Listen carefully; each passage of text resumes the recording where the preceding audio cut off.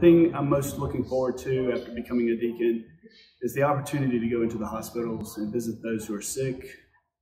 Also being more participative in visiting the homebound on a more frequent basis within the parish. Also assisting Father and being able to serve at the altar and being able to support and serve the parishioners at St. Mary's.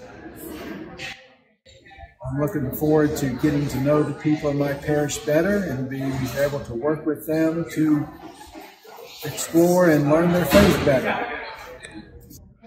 I'm looking forward to serving in the parish and really helping the pastor, parochial vicar, and the current deacon there, give them some relief and allow them to help minister towards more of our parishioners.